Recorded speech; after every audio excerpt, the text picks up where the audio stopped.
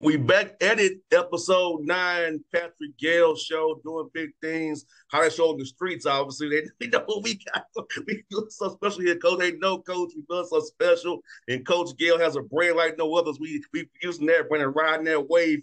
Coach Gayle, man, he's right there, the man in the black jacket right there. It's cold in Georgia. It's Coach Patrick Cold Gayle. in Georgia. It's cold in Georgia. What's up, Coach? How you doing after two victories that we Man, had reclaimed last show, episode 8, Coach? you know what? I'm very blessed that I have life, that I can actually see the sun for a little bit. It was raining a little bit. So, thank the Lord for another day. It's raining here in Atlanta. It is 27 degrees. Yeah, it's pretty cold. It's about to get colder tonight. So, and where we're going this weekend is gonna be really cold. So, you know, hey, you gotta love winter. It's January. Yes, you know what, Coach? This January, this is why we know that global warming is real, and maybe that Revelations is telling us something because you getting tornadoes one week, storm ice the next week. That's true. Because Revelations did say that you want to know that there's when the seasons when it's time to go down.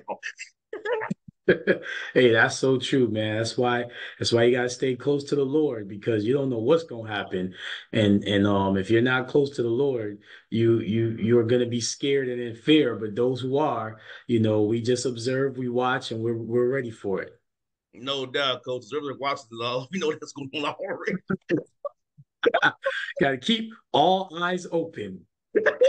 Coach, everybody watching. It's going on in more ways than one. Hey, there's a lot of watching going on, and you're either being watched or you're watching someone else. But there's a lot of watching going on. Yeah, right. I mean, I was shocked, Coach. I really was. But it's Hey, all JR, you said the show is the hottest thing on the streets. Nah, you the hottest thing on the streets, man. I'm just happy to be in your graces, man. You're the hottest thing on the streets. hey, man, it's hilarious, man. And Coach, I know you had a great win this weekend, but I know some things didn't make you as happy as you wanted to make you. But the fact that you're a young man persevered, got the job, and despite those things, so you can learn from with a win. Oh, absolutely, absolutely. And you know what? I have to give, a lot of the credit to my assistant, Coach White.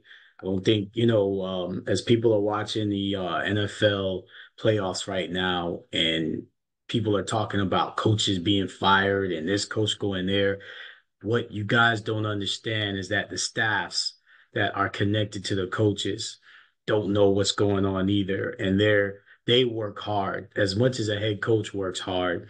The assistant coaches, if you're a good one, works harder than the head coach. And Coach White works tirelessly, preparing our guys.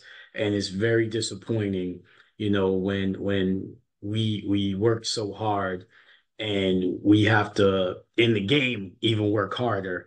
49 turnovers in 2 games is unacceptable. I think we had 18 missed free throws last night. We missed a ton of free throws on Saturday, and they're both home games. That's unacceptable. So I have to give a lot of credit to my assistant coach White, and definitely give credit to the guys because they're on the court, working physically, but mental fatigue, and you can see it on a lot of coaches, at the professional level in the NFL.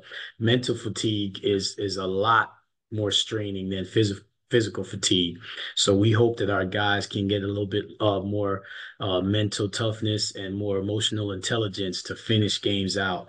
And free throws is just about, mental toughness. So we have to do better. And turnovers, mental toughness. Now, not with that said, Edward Waters and Savannah State played absolutely great defense.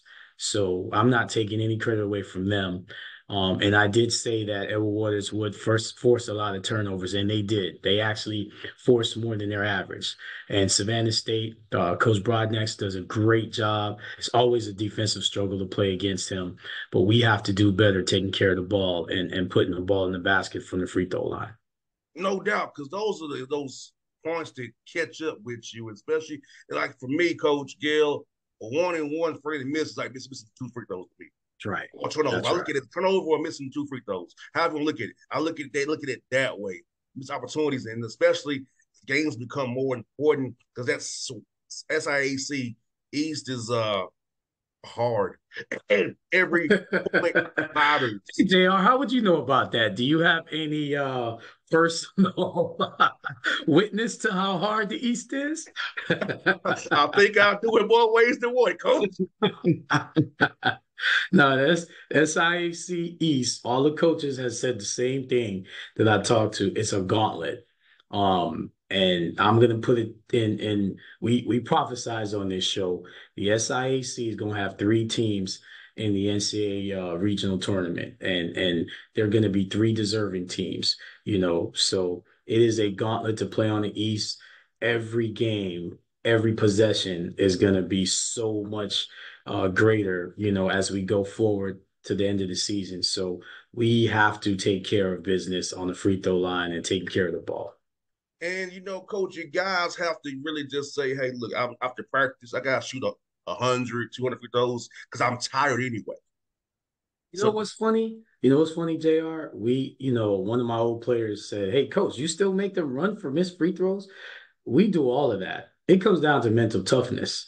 And I guess the best analogy would be if you're in a class, the professor says you start out with an A, you have to do your studying. So you can study at home, you can pay attention in class, but when the test date comes and you're not mentally focused and prepared, when you've already seen these questions and you've already had, if you're doing math, you've already practiced these problems. If you're not mentally ready to answer those questions, then you have to look at your preparation internally. You can't look at the class and the professor. You can't look at your study group. You have to look at what you're doing different. So when you're on that free throw line, you have to practice that same routine, whether you're in the game, whether you're tired, whether you're in practice, whether you're by yourself in the gym. At this time of year, I tell my guys, when you guys, and they're in the gym, when you work out, the best thing you could do is shoot. All the other stuff that, you see that people are doing at this time of year in conference, you got to be in routine. You have to be in rhythm. So to me, that's all mental. It's all mental. and Coach, you're talking to at least a 12, 13-time basketball champ free throw shooter right here. Is that right, JR?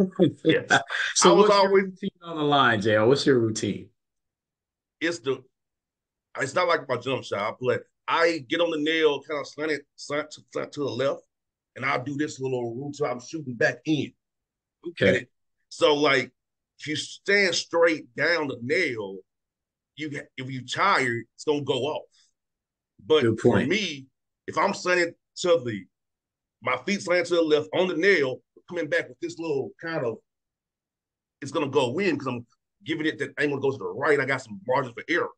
Right, right. And now, me personally, I didn't get off the line between first and second. I didn't get off the line Yeah, because, you like, look, can't. Yeah, because yeah, I knew my stance, and you can talk all the crap you want to. I know what I'm doing, right.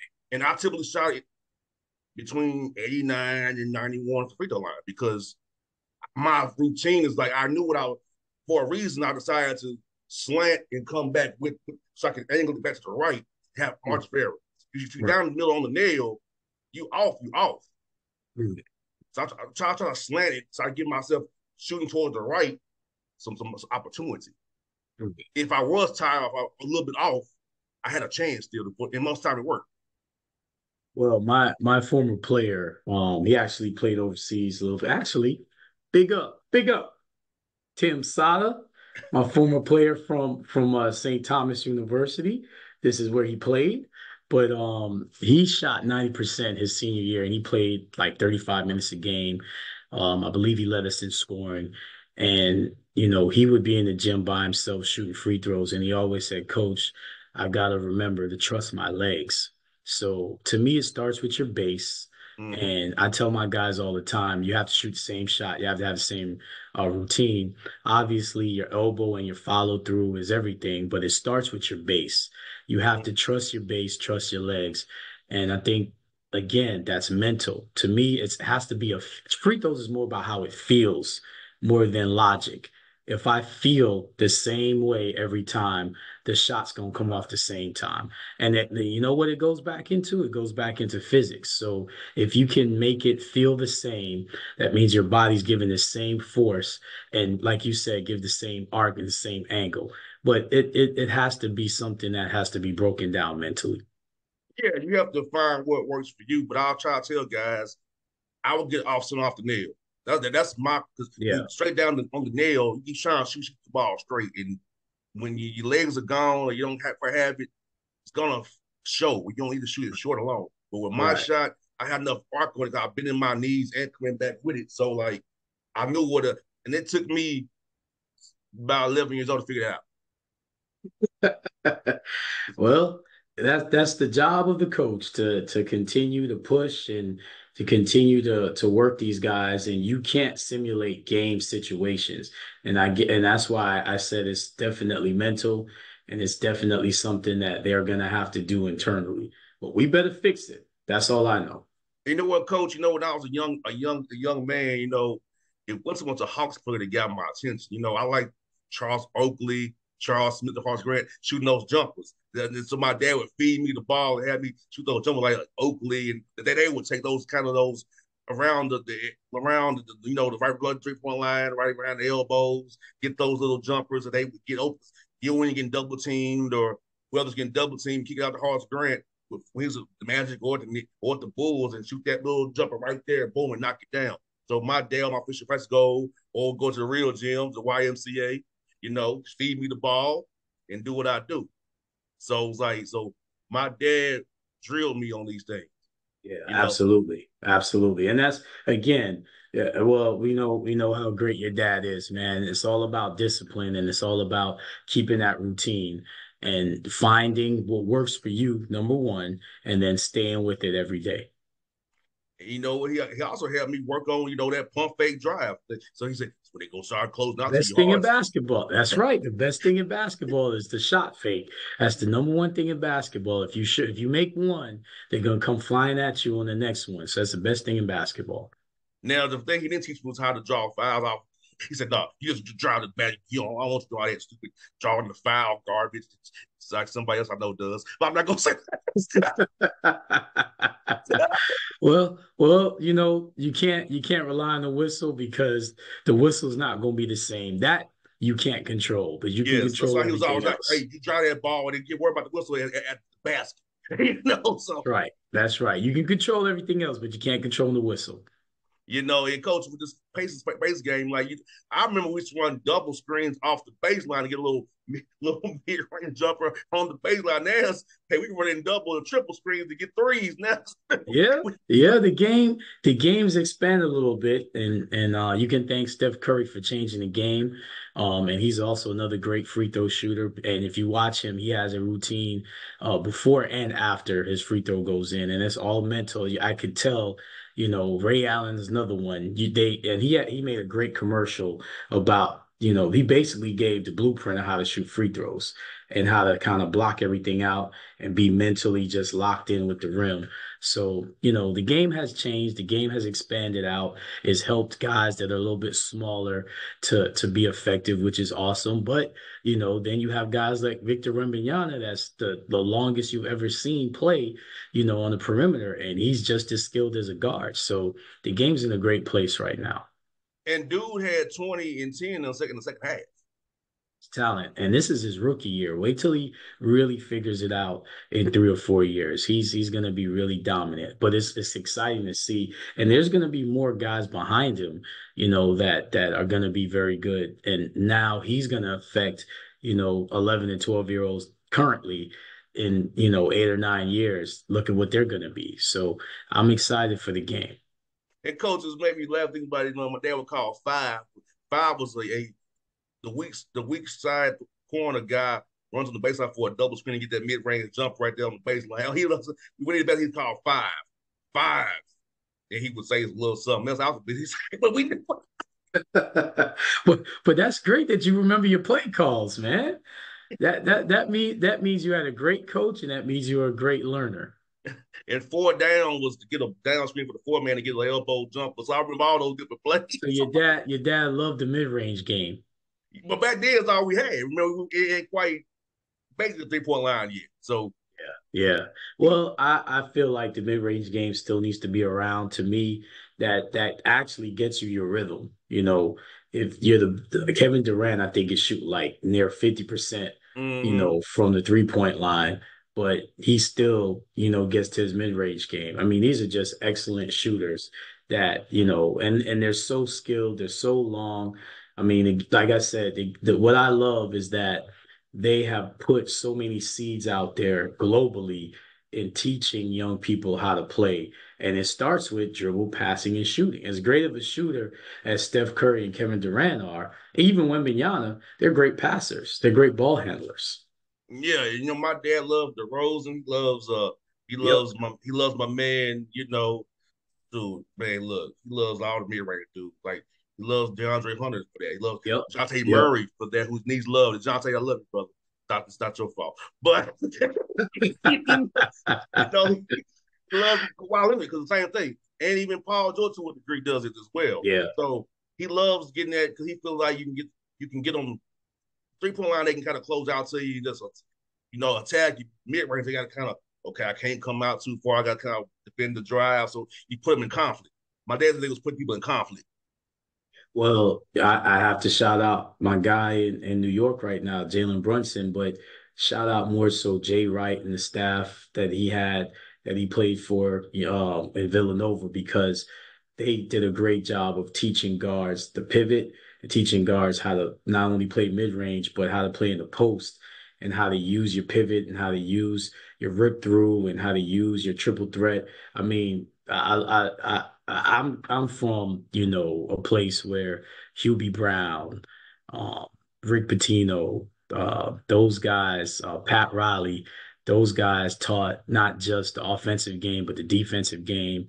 And I see guys like Jay Wright, Tubby Smith, Kelvin Sampson, guys that not only teach the fundamentals of the game, but also teach the defensive fundamentals, how to play with angles, how to use space to keep the ball in front, moving your feet, chesting up, walling up. I mean, kudos to those guys and what they've done for the game. No doubt. You know what, Coach? I'm going to be Brown's camps in Atlanta when he Hubie wasn't Brown's my coaching man. anymore, but he still had camps in Atlanta. He still lives here actually. Listen, Hubie Brown, I remember growing up in New York and listening on the radio, and listening to Hubie Brown, um, and listening to Nick games and being excited to watch him on CBS and just learn and just be a sponge with everything that he said, and how to play. And it was almost like if you grew up in New York back in the 80s and 90s and late 70s, it was almost like Hubie Brown was speaking to you personally because he's such a great teacher. And like you talked about his camps, I wasn't blessed enough to go to his camps, but I definitely learned just by watching and listening on the radio and going out in the playground. And, we used to play right there in our driveway in New York and Brooklyn. And we would, here's the crazy thing. Some people use crates.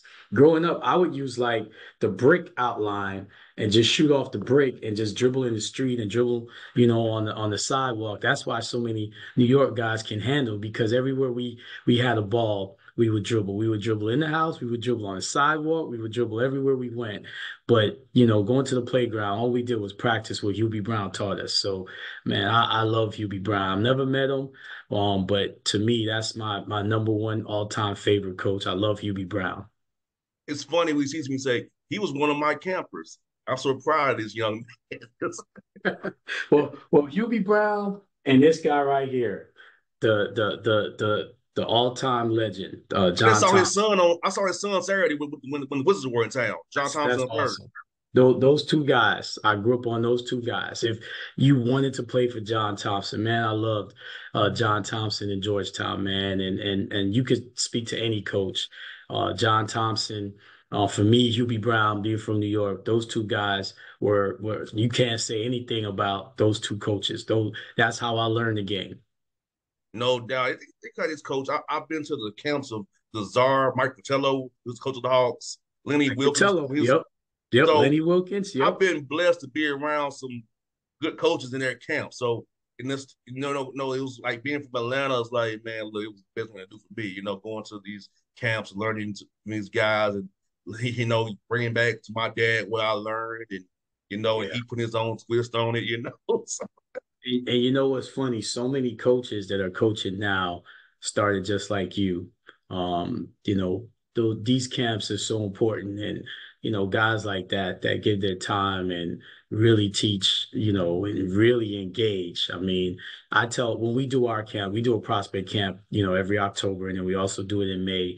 And that's a big thing for my guys. That's like a team bonding thing. Our guys volunteer for it. And I tell these guys that these kids, they need your teaching. They want to be where you are. They can't touch and talk to the NBA players or the big Power Five guys, but they can talk to you that are still college athletes. And college basketball at any level is big time. I tell my guys that all the time. So you have a responsibility to make sure these young people are learning the fundamentals of the game and learning what it takes to get there. and coach, I'll tell you this another story about camp. Going to Tennessee State's basketball camp, Frankie Allen, who's the coach there, and meeting Carlos Rogers, Monty Wilson, and Anthony Mason, that pretty much made me want to, when it was time for me to, I already know how it was, how those guys treated me as a little kid. Yeah. I got Yeah. to be around three. My mind was played overseas, lives in Atlanta now. But Carlos Rogers, Anthony Mason, but in the NBA, That's I could right. meet them That's as a right. child, and they treated me nice. That's right. That's right. God bless. God bless Mace. You couldn't be a Knicks fan in the '90s and not know and love Anthony Mason and Carlos Rogers. His story is so awesome too, man. But it's cool that we're bringing up these guys, man. I mean, they're heroes to guys like us, man, because I love the underdog. I love the guy that made his name from not anybody helping him. He did it, and that just shows that you can make it from anywhere and anything. And you don't have to be a player. You can make it as an executive. You can make it as a coach. Right now, analytics is a big thing in the league. And there's so many guys that have jobs, in all professional leagues that were really good students and had a love for math, had a love for sports, and it's awesome that you can tie both in. And I will say this, as someone that has taught in the inner cities, you have a lot of people in the inner cities that love academics, that love math, that get up and go to school every day to learn. And I pray for those young people that get that path to get the jobs that they're seeking, because not everybody in the hood wants to be a basketball player. You got some people that want to be astronauts, that want to be scientists, that want to be data analytical people. So we have to give those people their shine and their due as well. There's a lot of smart kids that are in really tough situations, really tough schools, and they have to go through war zones to get to school. And they want to study and they want to, learn math and learn science and change the world. They see the world differently. So kudos to them. I've taught a lot of students like that. You would cry with some of the stories, but you also look at them like, yeah, you're going to be somebody special. And I don't want to just promote athletes. I want to promote all our people, all our young people. No doubt, coach. And I want to say this one more thing about my father, coach. You like this. My father still charts games on legal pads. Wow, that's awesome. He But goes, your I will be father, here. your father's a math guy, is what you're trying to say, JR. He charts the games. He still draws up stuff, and in his head to he's in his eighth decade. He still starting plays and drawing up stuff and showing it to me. Ask me, what are you seeing? Are you seeing this too? Like when I watch a game, my father like I'm getting quizzed still. So, JR, where again? What's your father's ethnicity and nationality, JR? Again, remind the people, JR. That's my mother, but my dad's Canadian and Barbadian. So, what? Hold up, say that one more time. Ghanaian and Barbadian. Okay, so people from Jamaica and people from Ghana, we believe that we're brothers because we know our history Yes, and our lineage. So what yes. you mean? I know your mom's Jamaican. I know your father is Ghanaian, and you said he's Bayesian. He's from Barbados as Yeah, well. yeah, yeah, Barbadian. Yes, yes. All the same people. I just Yes. wanted to point that out to the people, Yeah. all the Oh, yeah, of Saints fans. course. Yes, yes, yes. So, yeah, he definitely still does that, man. So I can watch a game. My father on to get ready. I got to have my thinking hat on. Just be watching it from a But coaching perspective. that's the theme of the show, though.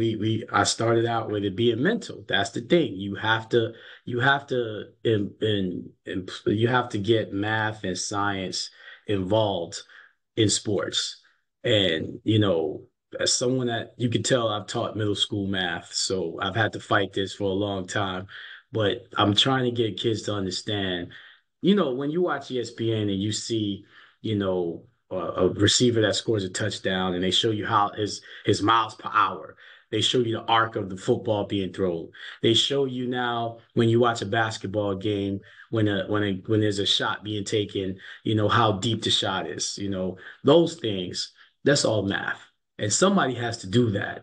And you'd be surprised how much people get paid to do that and to put that on a graphic. So for any young people watching, you don't just have to be a big time player to take care of your family and get out of your situation. You can use math and science to do that. No doubt, folks. See, as I tell people all the time, coach, we don't plan this. This just happened. This is just organic. Well, at the end of the day, if they feel it is scripted, all I can say is, kudos to the Lord and the Creator, because honestly, right before we got on, I was watching film and I was pissed with all the turnovers, and I just had to calm myself down, and I just go in a different mode. So right now, I guess I'm in teacher mode right now. Yeah, yeah. So I love it, coach. The Lord, he puts the Lord's put it all in us already. It just systematically, symbolically happens without a script or cue I cards. don't I will have to say I don't have time to script anything. Half the time I forget to eat during the day. So I don't have time to script anything. Yeah, I got too much work to do. I've got too many responsibilities and I've got too many sleepless nights about being in this gauntlet in the SIAC, especially on the east side right now. So ain't nothing scripted. No doubt. Well, folks, episode 9 got your Gayle show in the books. Next week, episode 10, a milestone, 10th episode. Hopefully, I'm gonna go down to an unknown place today. Try to see if we get a guest for episode 10. And if not, they know who they are and they know why. But I'm gonna try for such a show, coach. Episode 10, man. JR, I will say this though. I need to have your dad on the show, man. We want Mr. Bossman Senior on the show. Yeah, the big boss man. See, he was the big boss man, so I got dubbed JR because he's because we have the same exact name, but it's like, yeah, so so I got it from him. He's Get him on the show. Get him on the show, JR. If I gotta call him personally, get him on the show, man. Get him on the show and I will tell chat him with him today and see if he's willing to do that. and tell him it'll be me just shutting up and just listening to him. I'm big on listening to the elders speak, man. He's got a lot of history within him, so he would be so interesting to have. No doubt, because I will ask him today when I speak with him to see what he says. All right. Well, folks, Coach Get on now. We love this show. We'll keep going on. Episode 10 is up next. So we go and hope you enjoy episode 9. Great show. We'll see you next week. Patrick Gayle Show.